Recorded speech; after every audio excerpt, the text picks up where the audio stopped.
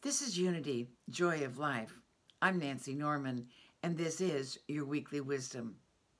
There was an early metaphysician by the name of Emma Curtis Hopkins, and she had a special way of praying. She told her students that to use this affirmation or this prayer frequently. And the affirmation, the prayer is, there's good for you, and you want to have it. She wanted them to know that there's good, that God has so much good that we haven't even experienced. There's good for you, and you ought to have it. There's good for me, and I ought to have it. Sometimes we have this mistaken understanding that if we pray hard enough and long enough that we can change God's mind. Well, prayer is not about changing God's mind. Prayer is about changing our minds. There's good for me, and I ought to have it. Prayer is changing our individual minds so that we can accept the goodness that God has already provided. You know what prayer is? It's communication. It's communication. Communication with God. Prayer is simply speaking to God out loud or silently in whatever language you may want to use, in whatever manner you choose to speak with God. It's all good. It's all good. Using words that we're comfortable with. We don't have to memorize line after line after line of prepared prayers. There's no special place that we have to go. There's no special position that we have to assume to pray. Prayer is helping us to understand the good that we desire already exists. The good that we are seeking is seeking us. There's good for you, and you ought to have it. You ought to experience it. So when we pray, we expand our consciousness and we enlarge our consciousness so that we can accept the greater blessings that God has for us.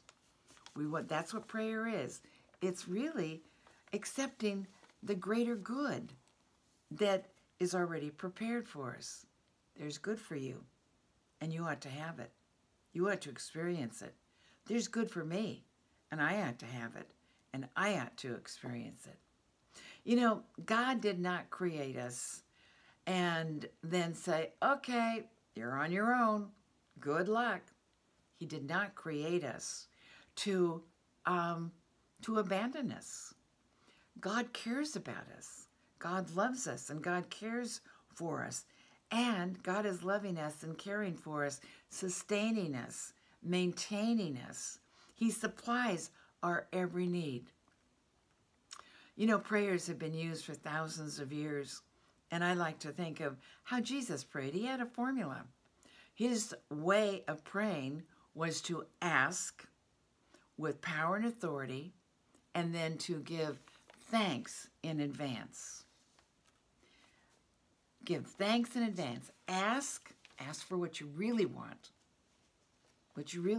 to experience in life. Ask with power and authority. Claim it. And then give thanks in advance. Then give thanks in advance.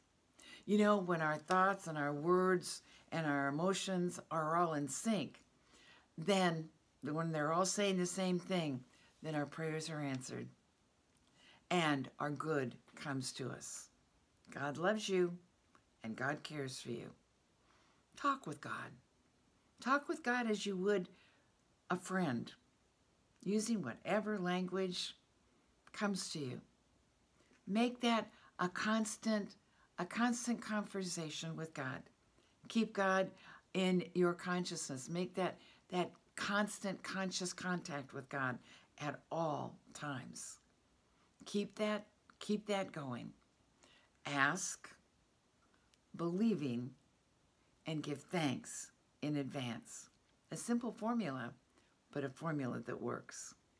God bless you, and have a wonderful week. There's good for you, and you ought to have it. You ought to experience it.